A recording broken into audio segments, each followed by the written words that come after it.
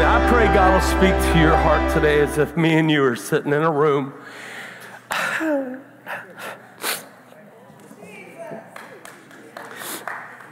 God's calling and purpose for your life is a detailed call. It's a detailed call. It's not random. I'm just telling you. Here's a working definition. They're going to put it on the screen here. Maybe you want to take your phone, take a picture of it. But I want you to receive this into your spirit. God's calling is God's invitation for me to live His plan for my life. God's calling is God's invitation for me to live His plan for my life. He's not here to serve your plan. He's not here to make you comfortable. He's here to fulfill His plan on the earth. It's personal and it's unique to each and every one of us. Romans 8:28 says this, and we read this in different translations last weekend, and I pray that you can grab this into your heart. This is not just a verse for when we have trouble in our lives. So often we use this as a verse to try to justify what happened. And I'm telling you, this is God's word for us, that we could grab this, embrace this, and realize God wants each and every one of us to step into this. Romans 8:28, and we know that all things work together for good, and then He finishes it. Because sometimes we say, well, all this bad stuff that happened in my life, and that's just, it all works for the good. Well, it does, but it says this, to those who love God. To those that love God, who are called according to His purpose. And when you and I accept that calling, when we accept that responsibility, we realize that everything that has been going on in our life is directly linked to His purpose. God only causes things to work for our good when we love Him and we respond to His calling. And for so many people in church, in Christianity, we love God, but we're not responding to His calling.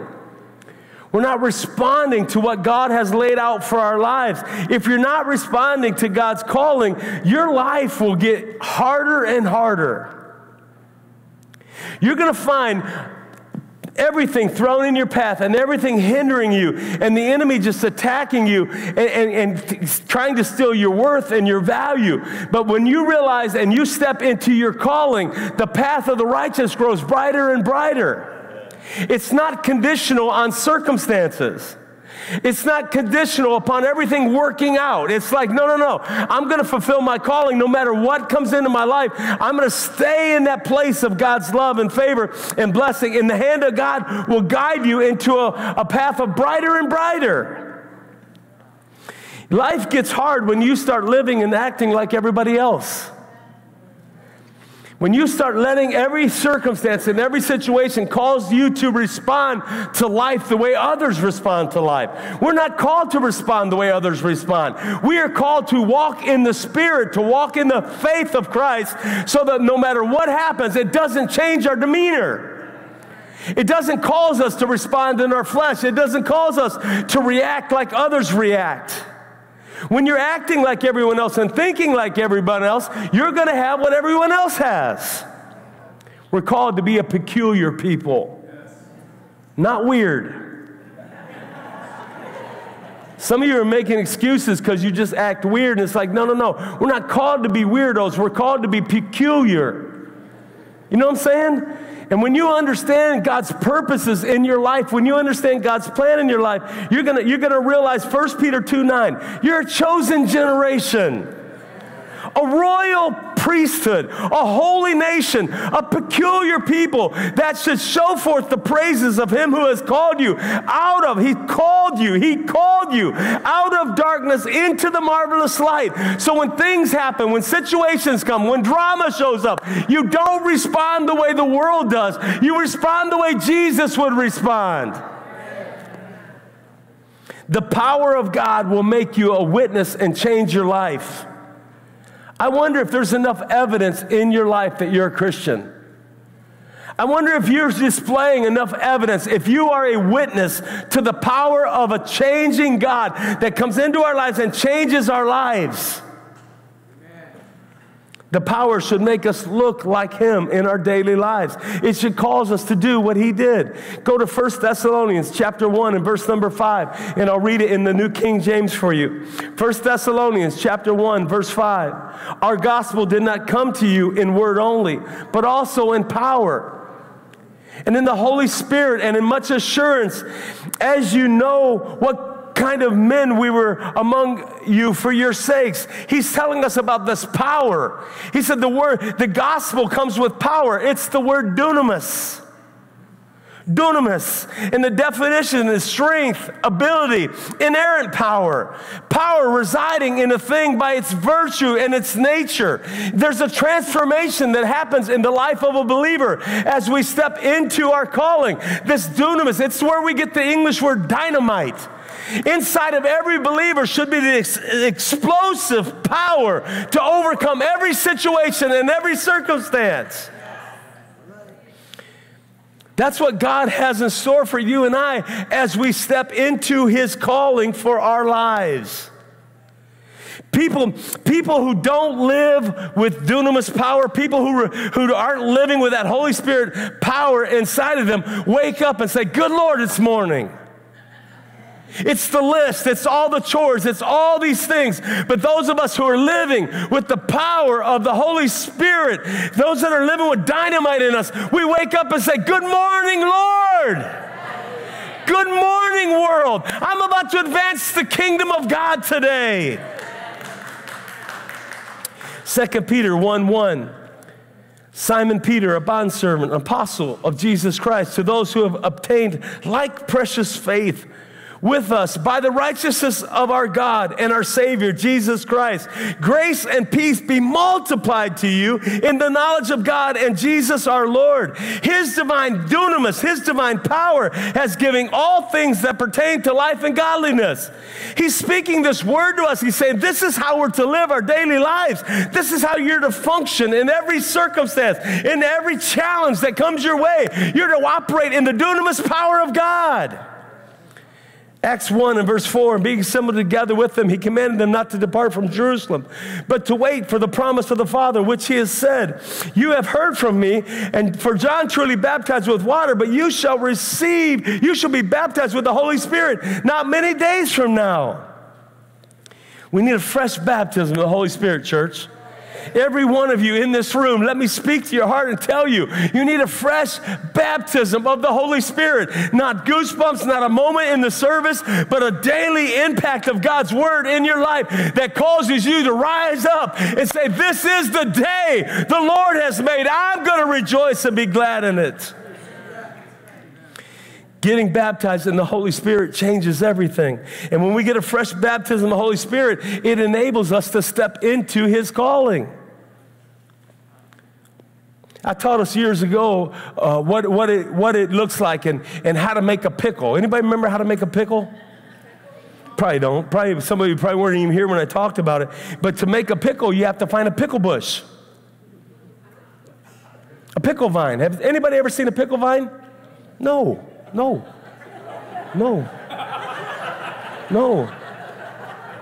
that's weird. There are no pickle vines. There's only cucumbers. There's cucumbers. Here's the recipe to make a pickle. You take a cucumber, you dip it in boiling water, and you clean off any bacteria. Then you submerge it into vinegar for 12 hours. You got it. A pickle can never become a cucumber again. This is the process of coming into faith. When you give your life to Jesus Christ, you come in and you get dipped in God's love, and he cleans you of all the sin bacteria in your life. This is what salvation looks like. We come into this place where God begins to cleanse us. God begins to wash us in his blood. He cleanses us of all the unrighteousness and all that mess that we were involved in. And he takes us and he brings us into salvation. And then what happens is you get submerged in the Holy Spirit dunamis, the Holy Spirit power, and then you're never the same again. It's called transformation. And until you get that, you're never going to fully step into your calling. When the Holy Spirit power is released through our lives, we begin to operate in His calling. How many of you would be honest and say, Pastor Greg, I've been serving the God for a while, and I'm just really not sure what my calling is? And it's okay to lift your hand. How many would say, I'm not sure what my calling is? Just lift your hand.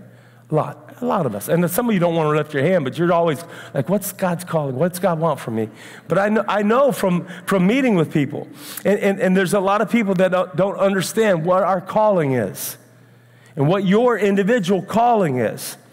And here's a picture of what the calling of Jesus Christ looked like. This is what our calling looks like. Jesus was 30 years old. It's in Luke chapter 4. He's 30 years old, and the Spirit leads him into the wilderness.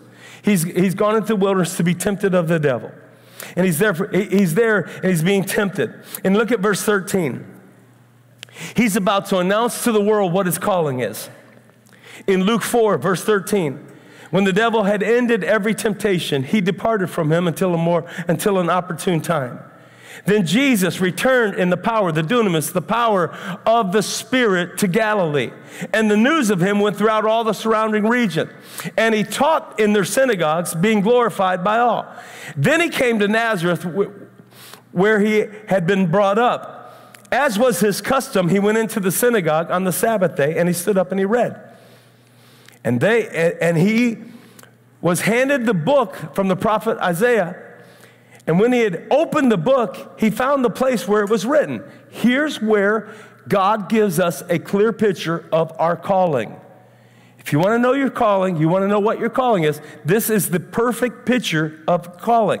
Jesus said in Luke 4:18, the Spirit of the Lord is upon me, because he has anointed me to preach the gospel to the poor. He sent me to heal the brokenhearted, to proclaim liberty to the captives, the recovery of sight to the blind, to set at liberty those who are oppressed. Here are the 6 things that Jesus was about. If you study his ministry and you begin to look at those 3 years of his ministry on the earth, this sums up. These are the focus points of your calling. These are the focus points of my calling. Here they are. Number 1, the Spirit of the Lord is coming upon you. Your calling is to get up every morning and get the Spirit of the Lord upon you. It's to focus in the morning, to pray in the morning, to set apart the first part of your day and call upon the Lord. And so many of us, we're so busy and life is so consuming, we miss this part. This is how you start every day. You wake up every day, and the first thing out of your mouth should be, good morning, Holy Spirit. Good morning, Holy Spirit. I am at your beckoning call. I am here to fulfill the purposes and plans that you have for this day. It's the first part of our calling. The Spirit of the Lord is coming upon you. Number 2, you preach the gospel to the poor. This is the second point of everybody, you and me in a room, locked up, nobody's there, I'm looking at you and I'm telling you, this is your calling. Preach the gospel to the poor. What's the gospel? The good news. Preach the good news to the poor. Number 3, heal the brokenhearted. This is our calling. This is your calling. The Spirit of the Lord comes upon you. You preach the gospel to the poor. You heal the brokenhearted. You proclaim liberty to the captives. Number 5, the recovery of sight to the blind. You're healing the sick. It's what we heard testimony of this morning as this gentleman to share with us, how God healed that blurriness in his eye and healed him. Number 6, to set at liberty those who are oppressed. Listen to me. These 6 things are unique to you, but they're the same for everybody in this room. They're unique to your position. You may be a stay-at-home mom. You may own and operate a business. You may be a doctor, a lawyer, a preacher, a teacher. It doesn't matter who you are. You and I have a calling from God, and it is defined in these 6 points. Every day of your life, you have to wake up every day and think, I'm going to fulfill calling in my life. These things have to happen in my life daily. Everybody in this room should have a testimony of something that happened this week. I laid hands on a sick person. I led somebody to Jesus. I introduced somebody to Jesus Christ. Neil had the opportunity to lead a person to Jesus Christ this week and to bring them into salvation. They had no idea. The question was asked, what is salvation? And he began to explain the gospel. This should happen on a daily basis in all of our lives. There ought to be somebody oppressed, somebody discouraged, somebody that's broken, somebody that needs deliverance, somebody that needs a miracle, somebody that needs healed. It ought to be happening every day in this church with every person in here. Your calling is to fulfill the Great Commission, to go into all the world and preach the gospel and make disciples. You don't have to wonder what it is. This is our calling. It's unique. You don't have to do it the same way. You don't have to be like anybody else. You don't have to be like me, but you have to fulfill your calling. We have a team that goes to the mall and they preach in the malls and they just watch for people that need prayer and approach them and ask them for prayer. That's their style. You don't have to do it your way, but you have to fulfill your calling. You can't sit at home week after week and do nothing. We are called to be disciples of the Lord Jesus Christ and to fulfill that calling in our lives. Amen. Most people want you to spend your time working on your weaknesses. They want to point out everything you're doing wrong and everything you're not doing right and constantly get you focused on. You got to fix all these things before God can use you. Where does that come from? That's not from the word of the Lord. He calls you and he says, look here, I want you to focus on your strengths. I want you to get the power of the Holy Spirit in your life, and that power will conquer your weaknesses. Amen. Focus on the power of the Holy Spirit. He'll guide you into all truth. You'll overcome your weaknesses through the dunamis, through the explosive power of God that comes inside of us and gives us the ability to do what we can't do on our own. Some of you are anointed to work in children's ministry. Some of you are anointed givers. You've been called to give, and you're blessing all the time, and that's an amazing thing. Some of you need to realize there's healing in your hands. What Minister Zach said today, everybody with hands has healing in their hands. Everybody with a voice, everybody with eyes, you have compassion in your heart, and you need to look at people with compassion and show them the love of God. God will use you in deliverance. Some of you are called to missions. Some of you are called to be a doctor, a lawyer, a prophet. It doesn't matter what you are. You have to release his calling through your occupation. You make his calling a priority in your life. And then no matter who you're meeting with, wherever you go, it's opportunity. I'm looking for opportunity. Everybody that comes into your life, everybody that speaks to you. When we first started this church, if you smiled at me, you was a candidate, baby. I was coming after you. It didn't matter where we were at, man. I would be in McDonald's, and this guy was standing before me, and he turned around. He's big, man. He played for Penn State. He was this big guy. He was a big football guy. He was in front of me. He turned around. He smiled at me. He said, you can go before me. I went, there's a candidate for Jesus, man. He's got the heart of the Lord asking me to go before him. I said, man, hey, where are you from? He said, I went to Penn State. I just graduated. I'm coaching football at Gulf Coast High School. I said, come on, can I sit with you? He said, yeah. By the time that thing was over, Robert, I'm sitting at a table holding his hand. People thought we were gay. I was like, I'm just holding his hand. I'm like, I'm just telling you, man, God's got a plan for your life. He starts crying. The Spirit of God came upon him. I led him to Jesus Christ. I baptized him in water. Listen, everywhere you go, there are people who are candidates for the Lord Jesus Christ, and you got to start operating in your calling. You got to step out and get bold. It isn't about you. It isn't about your abilities. It isn't about your knowledge. It's about the power of God working through your strengths and causing you to overcome every weakness. Whatever you do, release the power of God. His calling will change your world. You got to see yourself the way that God sees you, operating in his power. Your age doesn't matter. This is the trick of the enemy. It makes you feel like you're too old to do all that. That was for when I was younger, or you're too young and you can't do that until you get more knowledge. I'm just telling you right now, it's happening in our children. My wife went over to Lukey, who was sitting over there, and Bobby said, I just wanted Luke to pray for me. I don't know why. She kneeled down. Luke laid her hands on her, and Bobby comes back. She's crying. She said, he just started prophesying over me. Like stuff I didn't even. Lukey, come here. How old are you, baby? 8? How old are you? Huh? No, how old are you, though? 7. 7. He's 7 years old. He laid hands on my wife and started prophesying. Bobby said it wasn't even stuff I was asking her to pray for, but out of his spirit came this word of encouragement and strength. And I'm just telling you, it doesn't matter your age. It doesn't matter your circumstance. It doesn't matter who you are. If you'll step out in those 6 things and say, hey, that's what we're called to do, we're going to see the glory of God change a city. We're going to see revival fire that will impact the nation. Come on. Amen. Joshua was 40 years old when Moses sent him out to spy out the land. In Joshua 14, verse 7, I was 40 years old when Moses, the servant of the Lord, sent me to Kadesh Barnea to spy out the land, and I brought back a word to him as it were in my heart. Esther was just a young teenage girl. We don't know exactly how old she was, but she was just a young teenage girl when she stood before the king and she defended an entire nation. She responded to the call. Jeremiah was just a kid. All through the Bible, in Jeremiah 1, verses 4 through 10, the word of the Lord came to me, saying, before I formed you in the womb, I knew you. Before you were born, I sanctified you. I ordained you a prophet to the nations. In the womb, I ordained you a prophet to the nations. And then said I, Lord God, but I cannot speak, for I'm a youth.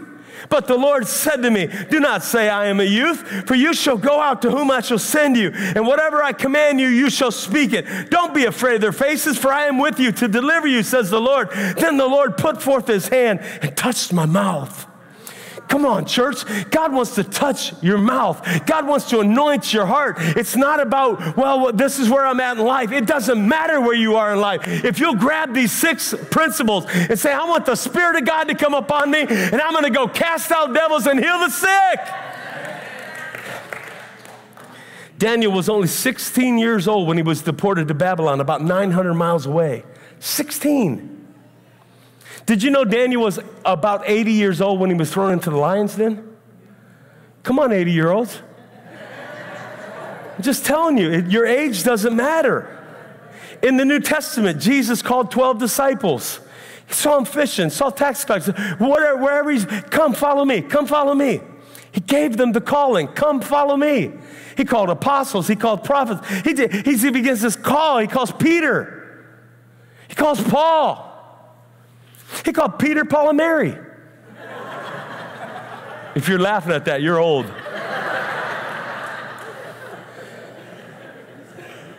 You think about the word called, it's this, it's kletos. K-L-E-T-O-S, kletos. It's God's invitation. Can I just tell you, church, God's giving you an invitation? Come on into this ministry. Come on into this calling. Come on and fulfill this. The Spirit of the Lord is upon you. Come fulfill calling. And what we're bad about is sending God to voicemail.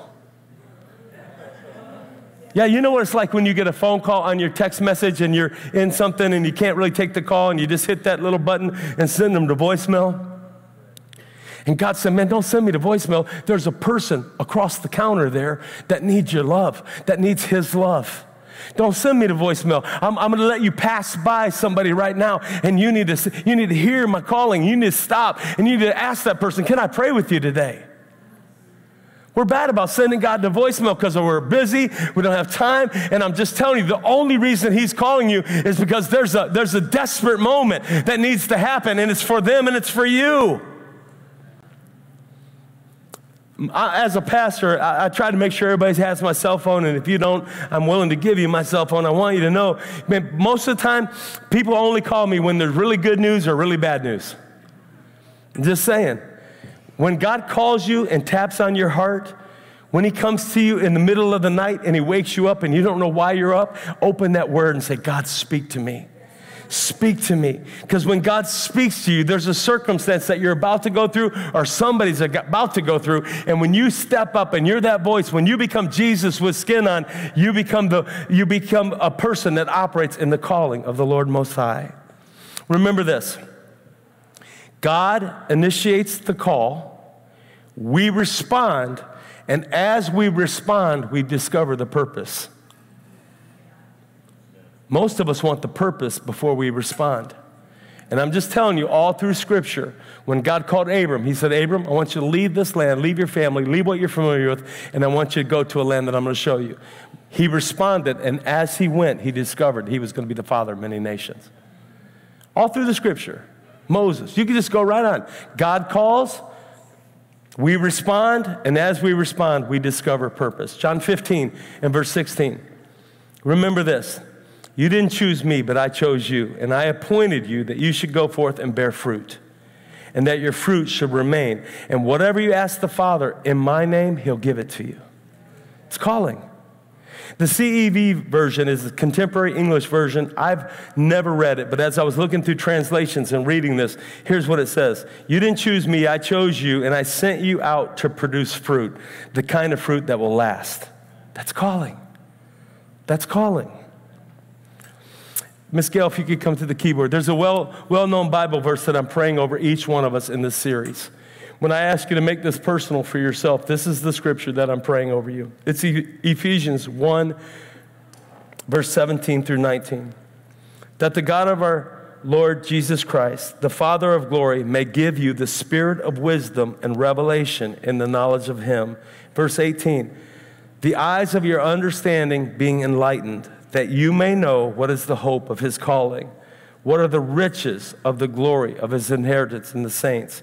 What is the exceeding greatness of his power towards us who believe according to the working of his mighty power? This is the verse. Get the scales off your eyes. Stop living in your own self-world. It isn't about you.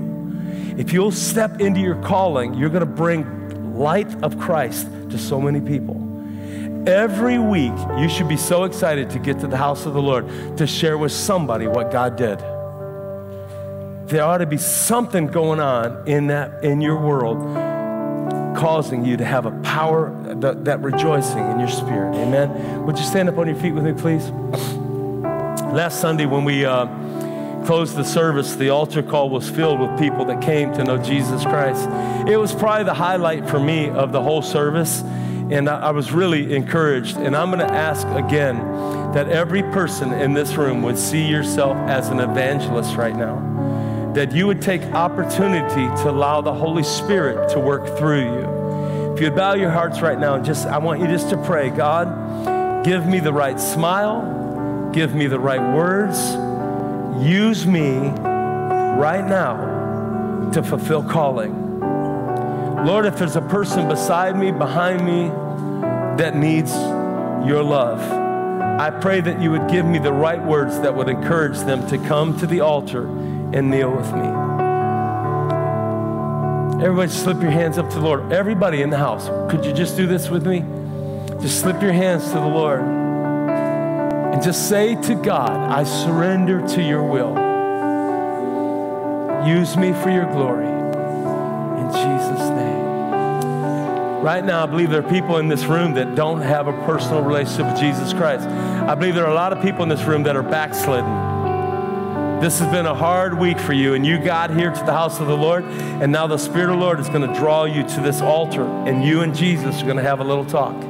And he's going to come, and he's going to bring healing and wholeness to your heart. The Bible says, confess with your mouth, believe in your heart that Christ is risen from the dead, you shall be saved. I'm asking everybody to be Jesus with skin on right now, and with compassion, look to somebody and say, hey, do you want to go to the altar? I'll go with you, and then bring them and find a place to pray. Right now, everybody just turn and minister to somebody around you.